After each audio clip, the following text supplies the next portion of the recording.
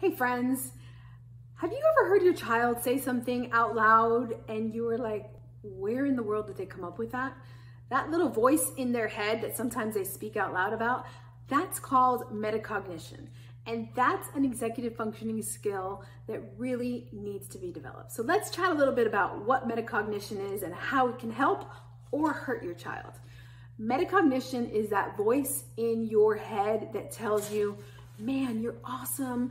You can do that again. You did a great job. But it's also that voice in your head that tells you, you stink, you're stupid, you're dumb. Just don't say anything because everyone's gonna laugh at you.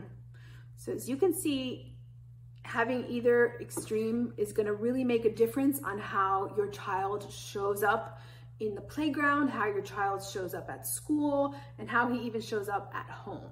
So one of the ways that I really like to explain to parents and teachers on how to help your child with metacognition is provide them with activities that they can be successful at. There's nothing you and I can say to a child to convince him that he's wonderful, amazing, smart, intelligent, but there's many things we can do to provide the experience where they can figure out, wow, I can actually do this. Wow, I can figure this out. So once they get through that thing and they get it done, I don't want us to run in and be like, oh, I'm so proud of you.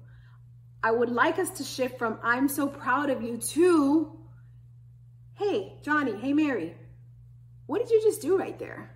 Oh, well, I was able to get on the playground and I was able to climb from the slide from the bottom up, and I had never been able to do that before. And I was like, yeah, it looks like you were able to climb from the bottom up on the slide. What do you think? Oh, that was so awesome. Cool. You want to do it again? That's it.